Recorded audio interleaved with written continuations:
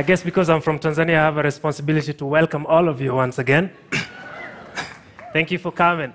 So first of all, before we start, how many of you in the audience have been in the past a victim of this bug here? We apologize on behalf of all the mosquito catchers. Ladies and gentlemen, imagine getting 7 infectious mosquito bites every day.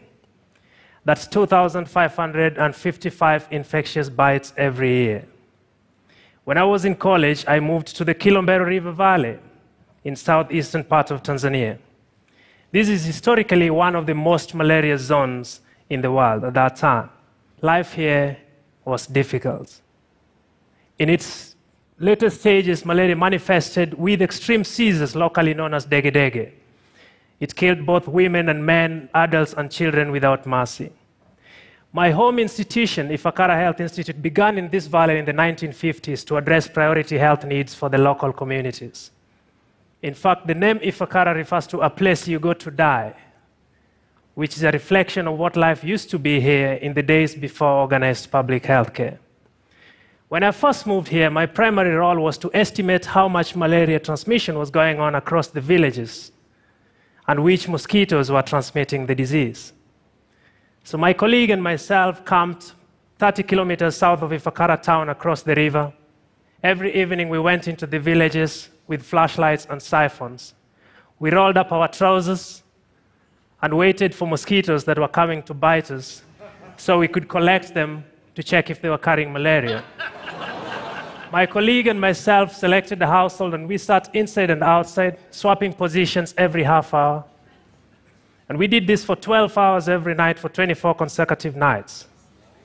We slept for 4 hours every morning and worked the rest of the day sorting mosquitoes, identifying them and chopping off their heads so that they could be analyzed in the lab to check if they were carrying malaria parasites in their mouthparts. This way, we were able to not only know how much malaria was going on here, but also which mosquitoes were carrying this malaria. We were also able to know whether malaria was mostly inside houses or outside houses. Today, ladies and gentlemen, I still catch mosquitoes for a living. But I do this mostly to improve people's lives and well-being. This has been called by some people the most dangerous animal on earth, which unfortunately is true. But what do we really know about mosquitoes? It turns out we actually know very little. Consider the fact that at the moment, our best practice against malaria are bed nets, insecticide-treated bed nets. We know now that across Africa you have widespread resistance to insecticides, and these are the same insecticides, the pyrethroid class, that are put on these bed nets. We know now that these bed nets protect you from bites, but only minimally kill the mosquitoes the way they should. What it means is that we've got to do more to be able to get to zero, and that's part of our duty.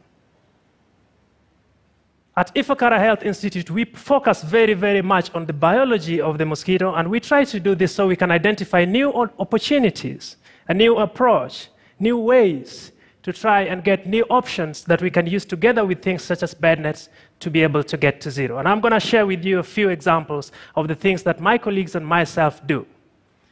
Take this for example. Mosquitoes breed in small pools of water.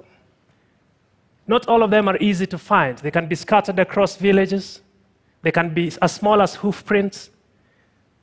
They can be behind your house or far from your house. And so if you wanted to control mosquito larvae, it can actually be quite difficult to get them. What my colleagues and I have decided to do is to think about what if we used mosquitoes themselves to carry their insecticides from a place of our choice to their own breeding habitats so that whichever eggs they lay there shall not survive. This is Dixon Luetejera. This is my colleague who runs this show at Ifakara. And he has demonstrated cleverly that you can actually get mosquitoes to come to the place where they normally come to get blood, to pick up a dose of sterilants or insecticide, carry this back to their own breeding habitats, and kill all their progeny. And we have demonstrated that you can do this and crush populations very, very rapidly. This is beautiful. This is our mosquito city. It is the largest mosquito farm available in the world for malaria research. Here we have large-scale self-sustaining colonies of malaria mosquitoes that we rear in these facilities. Of course, they are disease-free. But what these systems allow us to do is to introduce new tools and test them immediately, very quickly, and see if we can crush these populations or control them some way. And my colleagues have demonstrated that if you just put 2 or 3 positions where mosquitoes can go pick these lethal substances, we can crush these colonies in just 3 months. That's auto-dissemination, as we call it. But what if we could use the mosquito sexual behavior to also control them?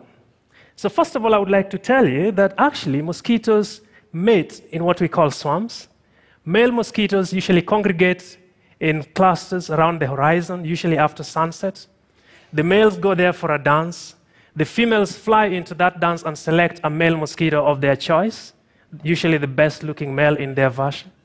They clump together and fall down onto the floor. If you watch this, it's beautiful. It's a fantastic phenomenon. This is where mosquito catching work gets really interesting.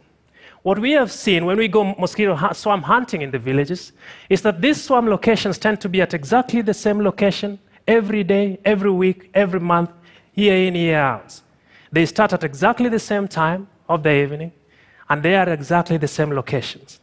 What does this tell us? It means that if we can map all these locations across villages, we could actually crush these populations by just a single blow. Kind of, bomb spray them or nuke them out. And that is what we try to do with young men and women across the villages. We organize these crews, we teach them how to identify these swarms, and spray them out. My colleagues and I believe we have a new window to get mosquitoes out of the valley. But perhaps the fact that mosquitoes eat blood, human blood, is the reason they are the most dangerous animal on Earth. But think about it this way. Mosquitoes actually smell you. And they have developed incredible sensory organs. They can smell from as far, sometimes as 100 meters away. And when they get closer, they can even tell the difference between 2 family members. They know who you are based on what you produce from your breath, skin, sweat, and body odor. What we have done at Ifakara is to identify what it is in your skin or your body or your sweat or your breath that these mosquitoes like. And once we identified these substances, we created a concoction, kind of a mixture, a blend of synthetic substances that are reminiscent of what you produce from your body.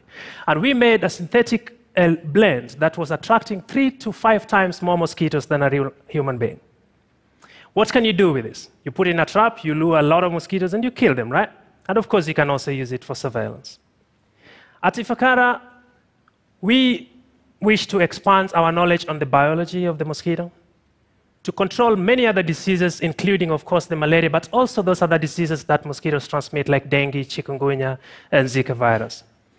And this is why my colleagues, for example, we have looked at the fact that some mosquitoes like to bite you on the leg region. And we've now created these mosquito repellent sandals that tourists and locals can wear when they come in, and you don't get bitten. This gives you round-the-clock protection until the time you go under your bed. My love-hate relationship with mosquitoes continue. And it's going to go a long way, I can see. But that's okay. WHO has set a goal of 2030 to eliminate malaria from 35 countries.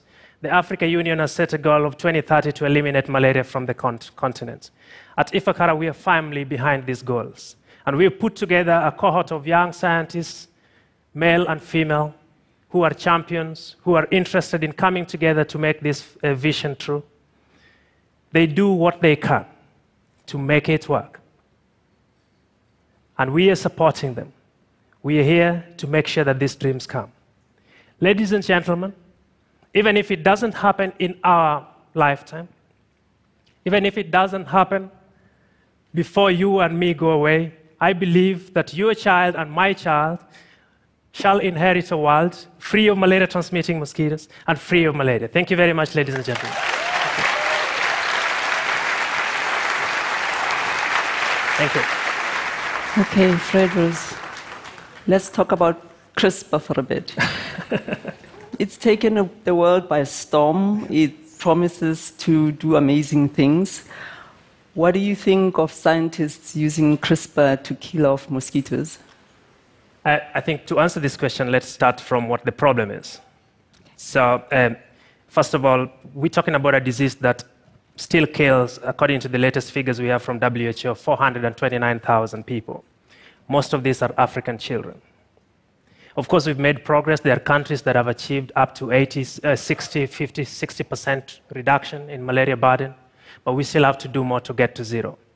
There is already proof of principle that gene editing techniques, such as CRISPR, can be used effectively to transform mosquitoes so that either they do not transmit malaria, we call this population alteration, or that they no longer exist, population suppression. This is already proven in the lab. There is also modeling work that has demonstrated that even if you were to release just a small number of these genetically modified mosquitoes, that you can actually achieve elimination very, very quickly. So CRISPR and tools like this offer us some real opportunities, real-life opportunities to have high-impact interventions that we can use in addition to what we have now to eventually go to zero.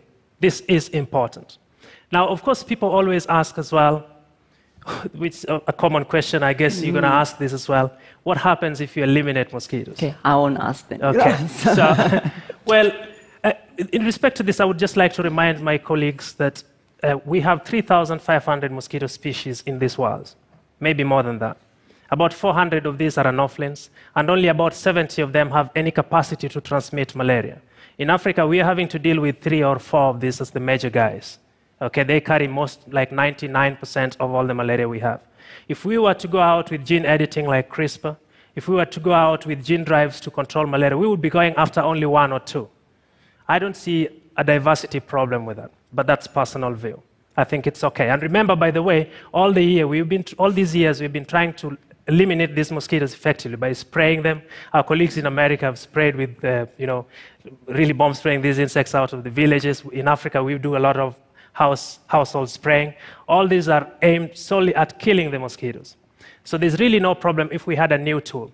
But having said that, I have to say we also have to be very, very responsible here. So there's the regulatory side, and we have to partner with our regulators and make sure that everything that we do is done correctly, it's done responsibly, and that we also have to do independent risk assessments to just make sure that all these processes do not fall into the wrong hands. Thank you very much. Thank you.